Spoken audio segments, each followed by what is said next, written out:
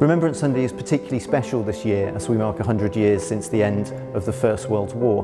Remember Together is a new project from British Future and the Royal British Legion, which brings people together from different backgrounds to remember the soldiers from all creeds and colours who fought side by side in World War I. We're here today at Girlington Primary School, a school that's been linked with Eldwick Primary School for the last 17 years.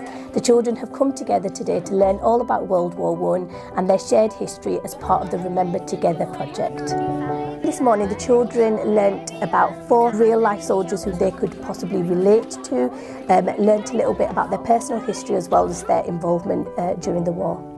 The workshop that we held today with Imams was tremendously successful. We had people whose relatives had taken part in World War I, and also people and Imams who were not that well aware of the contribution of Muslims and people of other backgrounds. They were really enthused and they were inspired by that workshop, and they said that they would go and tell their congregation how important it is for us to remember the sacrifices of people of all backgrounds and faiths who gave their lives for Britain. The story of Muslim contribution to the First World War isn't just a Muslim story, it's a British story. People of every community should be aware of that significant contribution that Muslims have made and feel an ownership, no matter which community they themselves feel that they belong to. We learned that Britain wasn't the only country which contributed to the success of the war, but there was also Indian people, Canadian people and Australian people who helped out in many different ways.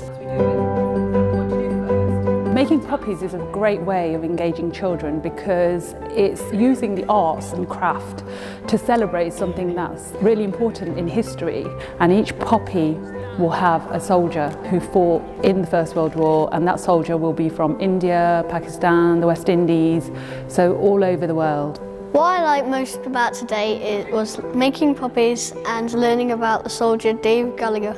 Someone might not be born here and they come over here, and learning about that is interesting because you learn about their transition, who they are and how they feel about being British.